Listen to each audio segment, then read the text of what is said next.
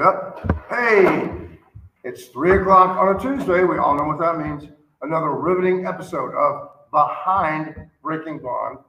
What you got? Hey, this is Andy Kahan with CrimeStoppers. This was given to me, a giant red Swedish fish. Wow. And thank you for, sending me this giant red nice. Swedish fish. Do you like that kind of candy?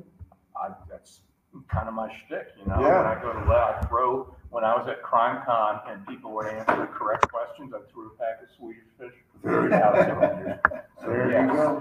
So if you want to make me happy, this Give will you do a it. Swedish. Yeah. Joining us today is this young man. Introduce yourself, Pastor. I am Pastor Willie Davis, pastor of the McGregor Palm Community Baptist Church, and also recently had the honor with being very humble on being elected as the new city councilman at large, position number 2. This will be your first time to be on city council. Very first time, third run. Yeah. My third run, but my first time.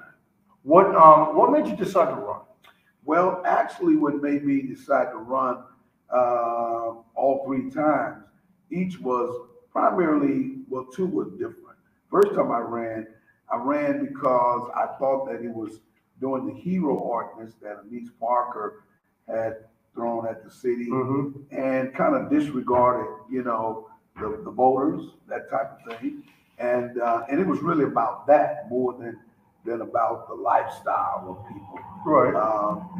But I ran in 2015 and got in a runoff against the incumbent who was sitting in this very seat, David Robinson, who was an Anise Parker supported candidate. And so I got in the runoff. There were 5 of us in the race, and I'm not the politician. I'm a pastor servant. Yeah. So I got in the runoff. Of course, fell short.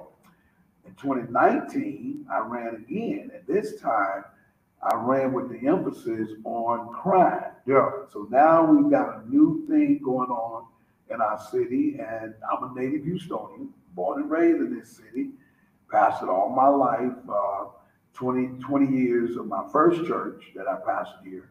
Went to school here, graduated from school here. Where are you going to school? I went to Stephen F. Austin High School, kind of 3rd Ward, East End. Yeah. From there, I went to San Luis State University in Huntsville. And from there, I volunteered for the United States Army. And I served in the Army, Green Beret Special Forces, during that latter years of Vietnam, there in Okinawa, Japan. There's really kind of a lot of similarities in being a pastor and a politician, because you have to kind of be open, receptive to people. You have to be able to talk to people, get in front of people. Absolutely. You're so right, man. And the reality is, who better know people than pastors? Right. So that's what we are. And you obviously know your community. Oh, I know my community. I know it. I grew up in it. I know it. I've traveled all over the city. And then I had the opportunity, guys, that I was the what was called the Ministerial Advisory Board to the mayor.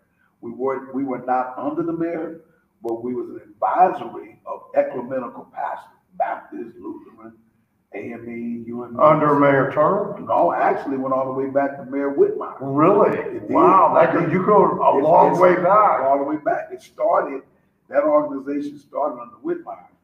And it rolled over onto Marvin Lanier, rolled over to Lee Brown, rolled over to Bill White. But when it got to Anise Parker, she didn't want it. What was it that you all would do? We would primarily meet once a month. City Hall would give us a conference room, and pastor would come up. We had an organization where we had what they call judicatory heads, right? So each one of these denominations has so many churches under them, right? So we would meet and collectively, and we would discuss the issues pertaining to the city, like the sports authority, the police department, public works. And what we would do, if we got complaints from the community of something that the community didn't feel like they was being treated fairly, right? And most of them were black pastors, but we had the ear and the attention of the mayor, and they would let us meet. And if it was something that needed to be addressed, we tell the mayor, and he said, okay, I'll come into the next meeting. That's great. Or I'll send the chief down, or I'll send the director of public works, or whatever. You know, we were talking earlier, this is really the first time in a long time that the city of Houston, well, we've got a new mayor and a bunch of new city council At folks. least 6 new city council members, you got a new mayor, I think you got a new mindset. And I think that's what kind of the elected people in the city of Houston kind of made their voice pretty well, known when you had Mayor Whitmire with a resounding victory, and then you have a more of a conservative base city council elect than we had before. Right.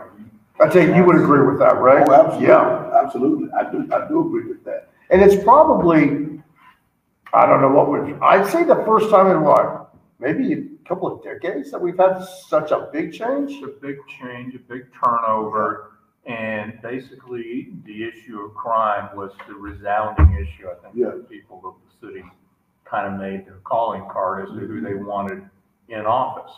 And that was a big one for you, right? You kind of ran on that. I ran on that. I ran on it in 2019, and I ran on it again this time. But mostly, I ran on the idea that not only is Houston broke, but Houston is broken, and we need to start focusing on how we fix our city with some of the corruption and some of the things that are internally that's gone on over the past administration. And it's time now. The people have spoken, and that's where I'm coming from. Crime, anywhere we went, the number one subject that everybody was concerned with, no matter what community you were in, no matter what their ethnicity was, crime was number one. And I tried, Andy and you, Randy and others. Greg Rogan came out because I called him up and he said, Pastor, you was one of the first persons that talked about it in 2019. How did you know? I said, well, number one, I'm from the community. Yeah. Number two, I lived in one of the most crime-riddled cities in America, in Chicago. And when I got there, I saw what crime was doing to a major urban city. And when I came back to Houston, I'm like, oh no, this is not the way. Houston is the way.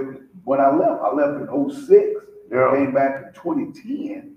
And things have changed. Things have changed. And I said, oh no, I've got to speak up against this, and that's when I ran. And it's kind of gotten progressively worse, wouldn't you agree?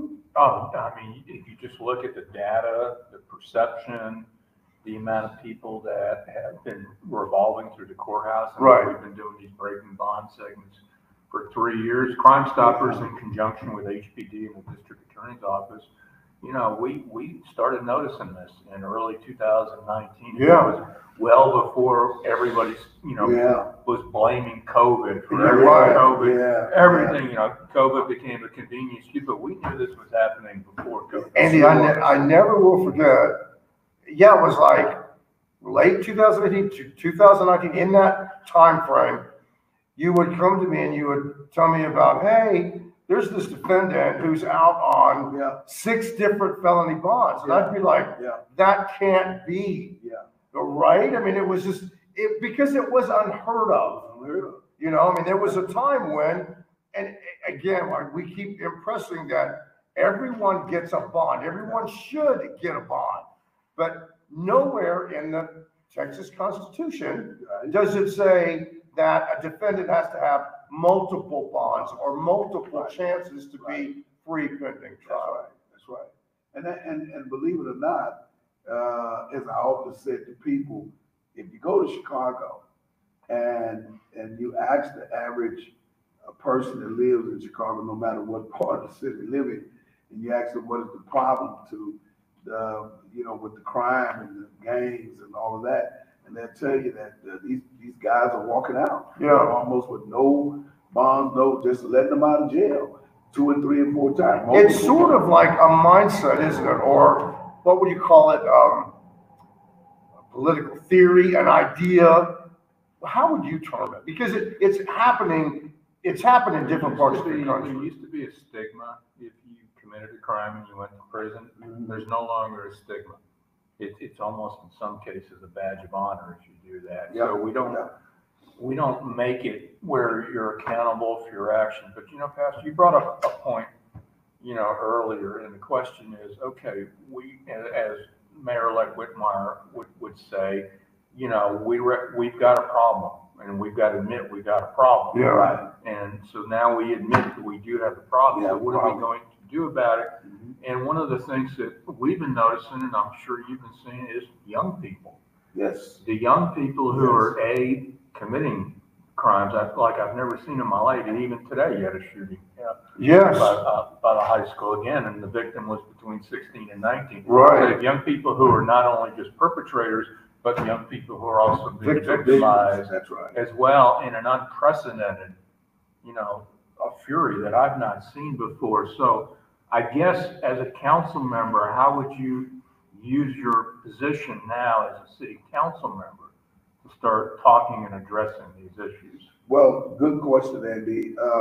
While I was on the campaign trail, I got asked that question quite often to the candidates that were running. Said, okay, we all know crime is our number one concern. So tell us, what would you do as a council member to address that? Well, first of all, I know I'm one of 16.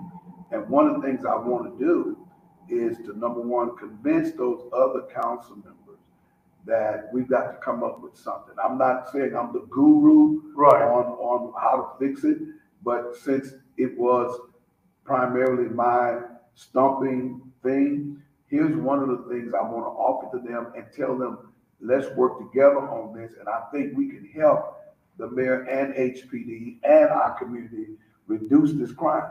You're going to have more of a conservative kind of a feel this time than in the past. Correct. And I think we could convince the other councils who may not be as conservative as we are on something and what to do. And one of the things that I said to the community, and I'm going to go in with that. First of all, I gave them this. Here's one of the solutions: police, pastors, and people. So if you just really think about the scenario of that right there. So if we as police officers want to get more involved and connected with the pastors, there are churches in every community. I don't care where you live, there are churches.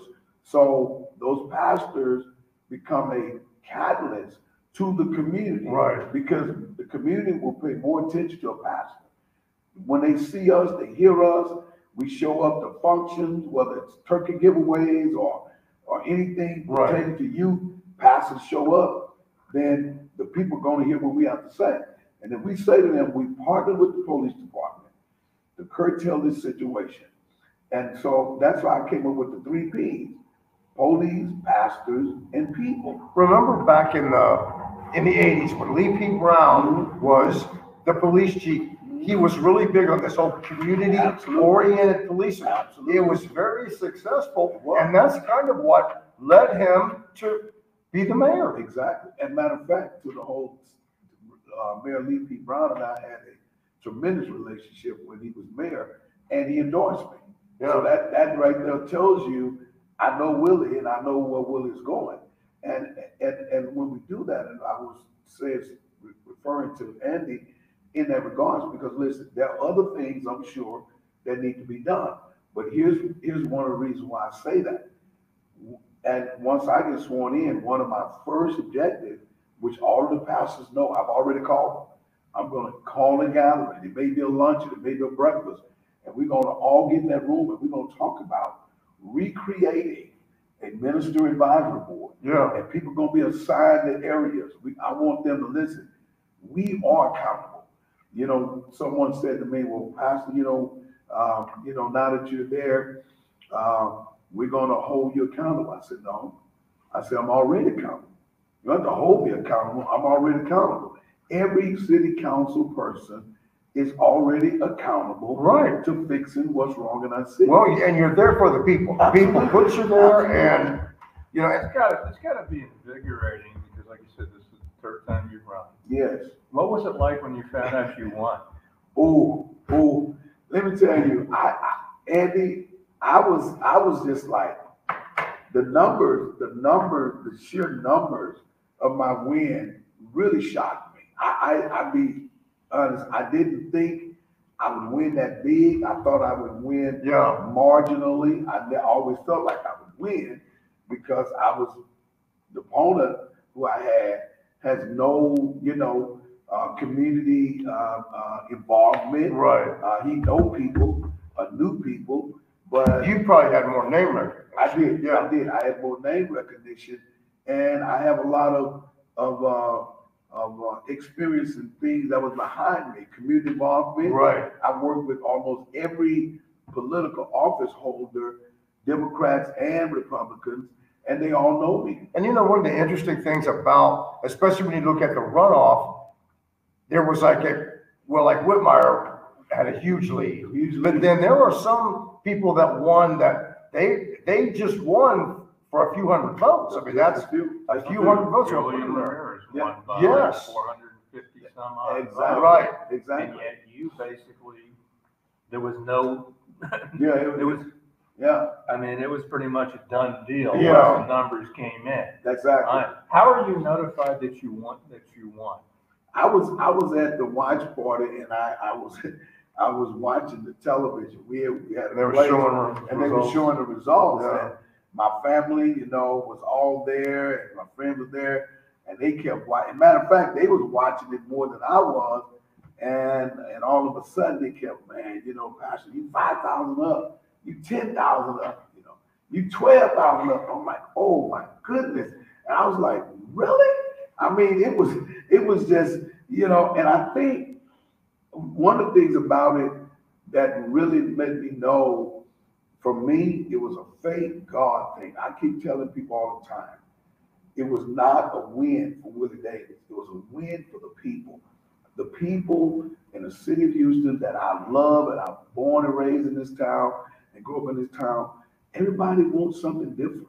Yeah. They're looking for something different. They're looking for the hope that somebody could get in there and serve the people and get some things done. I think it's so important too that you are from here. Yes. You grew up here. It's That's like right. this has been your life pretty much. Exactly. This is right, Randy, you're right.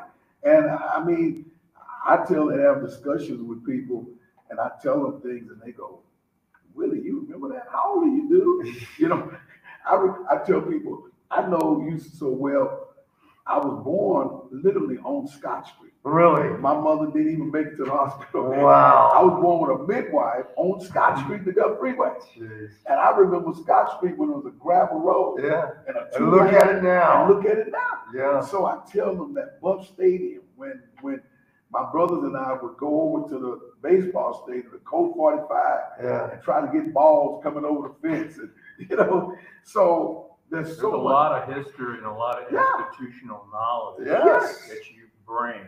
And I believe things happen for reasons, and I think it was like a perfect storm in this election. Yeah. There's a reason that you are now elected, and you have the opportunity of a lifetime and a bully. Absolutely. You talk about your pulpit, now you got an entire city. That's right. That's your pulpit right now. What do you, like, as far as, what do you do first? Like, come up with your staff, or how do you even kind of start? Yeah, the way you do is. Can you hire us? I probably should. You know what? Here's the thing. As much as I knew city council people and people that were mayors and all that, right? The process about going into that downtown city hall was just shocking to me, because we won. The election ended on Saturday night. Right. So I'm up first thing Sunday morning. I'll be at my church at 10 o'clock in the morning service, 10 a.m. service. And as I got home, and I'm thinking, wow, man, I could take a breathe, kind of relax and whatever. Then I pop up on my email and it says, Councilmember-elect Willie Davis, congratulations. We want you're required to be at the city hall at 7:30 Monday morning. Yeah. Oh, and it's all day. Yeah. All day. Then Tuesday morning, all day. Wednesday, Thursday, Friday, we down there taking photos and whatever. Then at the same time, your email is blowing up because people want to say, okay, I'm interested. I want to put a resume in. Yeah. Be your chief of staff. I mean, there's a lot you've got to do just to get started. Just to get started. You get to pick your office, or is it sign? Well, that's a good question, Andy, because going in, one of the first issues I had, that the at-large 2 office, which is what David Robinson, the tenured council going out, someone had notified the group that I was talking with as staffers and said, hey, they're talking about taking your office, and some other council like, why? And they were like, we don't even know why. Why they can't just stay where they are? They want the seat where they are. Why they want your group? I said, that's crazy. Yeah. I'm like, well, I don't want to start bringing accusations against people like, okay, we gonna target Willie. No, I said, well, okay, let me just talk to some people, and I did. And one of the council members literally wanted to move my office, but they said, no, we're gonna let Willie stay at 2 offices and stay as it. It's obvious, it's gonna be an exciting time, don't you think, for this city? Because it's like all this new blood making decisions for the entire city. Yeah. It's gonna be interesting. It is. It's gonna be interesting. I'm looking forward. It's a great opportunity, and it gives hope for everybody. Absolutely. I mean, like I said, it was your 3rd time running, and I tell people some of the bills that we filed. For example, it took us 12 years, 7 legislative sessions where you can't get probation for murder. Yeah. But if we don't keep doing it, Right. coming up there That's right. and keep pushing it, it That's doesn't right. happen. Well, So- and that's a perfect example of something that just makes common sense, but yet it was quite a We fight started to make it happen. We started in 1999 Wow. and in 2011. Who would have thought? Wow. But again, if we don't persevere and That's continue exactly. and just say, you know what, we're just going to keep bringing it up, and That's right. That's right. Pastor Willie Davis, thank you so much for joining us. Please come back sometime. Absolutely. This is our last Behind Breaking Bond for 2023. Wow. It's been quite a year, hasn't it? So the question is, are we going to be renewed for 2024? I think we're on the bubble. Chandler says I we're on don't the know, bubble. so it's up to you. I mean, if Right. you like what we're doing, and if not, we'll go run for city council. We'll go work for him. Hey, as always, thank you so much for watching. I appreciate it. Be sure to tune in to Fox 26 News tonight at 9 for a breaking bond segment. This is one of those that on the surface, it just doesn't make sense. Well, we've had a lot of domestic violence. Yes. Just horrible situations in the last week in the city of Houston. So one of the cases that we're looking at tonight is a guy that's been out, I lost track on how many bonds, and it's the same victim over and over. At least 10, right? At least 10 felony Now bonds. he's finally in custody again for how long? And it goes to the old adage, what do you got to wait for? I mean, Yeah. it's fairly obvious. That's right. Are you waiting for something more tragic to happen? Or are you going to say enough is enough? So we'll find out. So be sure to tune in to that Fox Thank you guys 26 for News having at me. 9. Thank you for being here. Hey, be kind to yourself and everyone else. See you next year. Bye.